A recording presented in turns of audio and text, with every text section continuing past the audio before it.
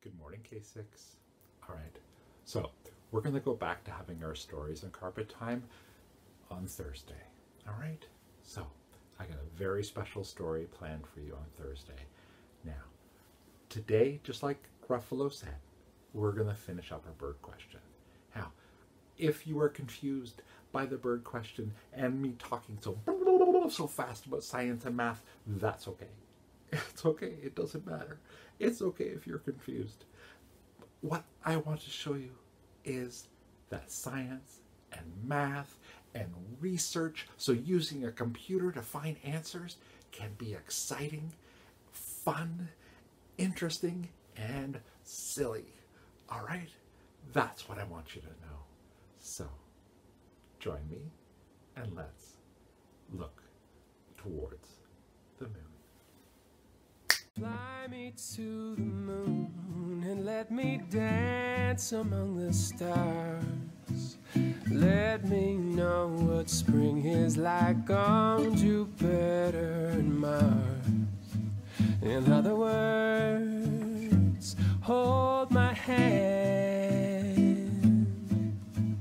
In other words, baby, kiss me.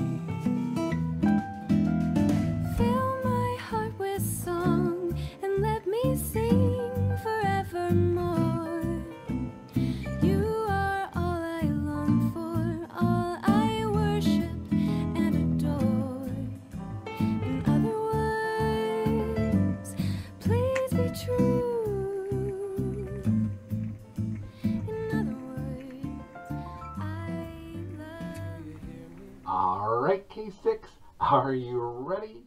Okay, now last time we talked about how incredibly far away the moon is. It's not over here, it's not, whoop, it's way over here. Alright, we're too far for any birds to fly. We did talk about a lot of birds, many of which can fly a very, very long way, but nowhere near far enough to go to the moon, just like lots of you said. Today we're going to talk about a bunch of other problems with space, which lots of our K6 superstars said. The first one is all about air, or no air. Now, all around the world, all around us is air, lots of air. Now, birds need air to fly with. They also, well, this bird cannot fly, he has to walk. Birds who can fly, though, do need air. Otherwise, their wings will not work. I will show you why. Here's a bird flying through the air. When he flaps his wings, it starts to make the air go by fast above and slower below. And I don't really understand why, but for some reason that helps him stay up in the air. And I also understand that if there's no air to go faster and slower because he's beating his wings, then he will fall down. Bye-bye! Lots of K6 superstars knew about this one. There's no air in outer space, and therefore we cannot breathe. And actually, there is no oxygen. Some of us use that word. And that's just a big word for the part of air which is important for us to breathe. Now, you will notice that the astronaut has a helmet. He uses that so that he can breathe, of course.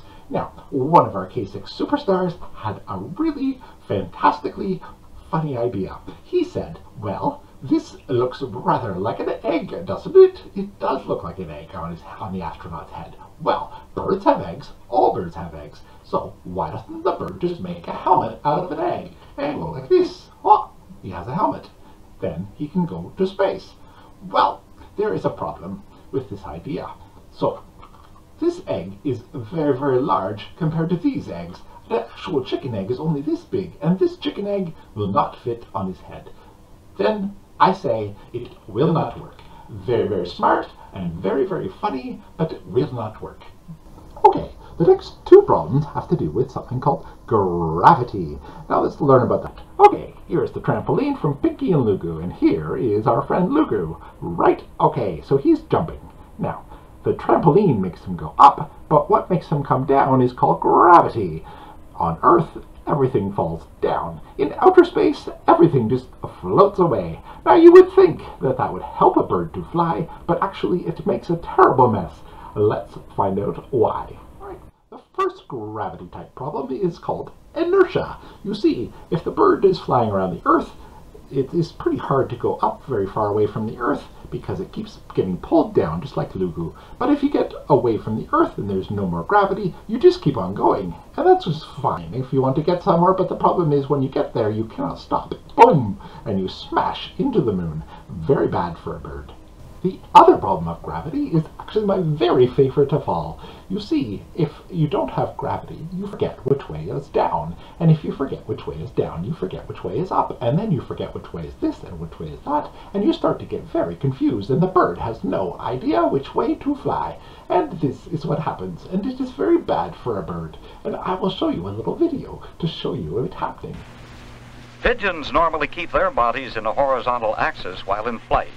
These zero-G birds have lost their feeling for what is up or down and point in all directions, some even flying upside down. We are almost done. Now, let's think about birds and all that time. What's going to happen? He's going to get very hungry. There's nothing to eat. Nothing floating around in space to eat. He doesn't eat hamburgers.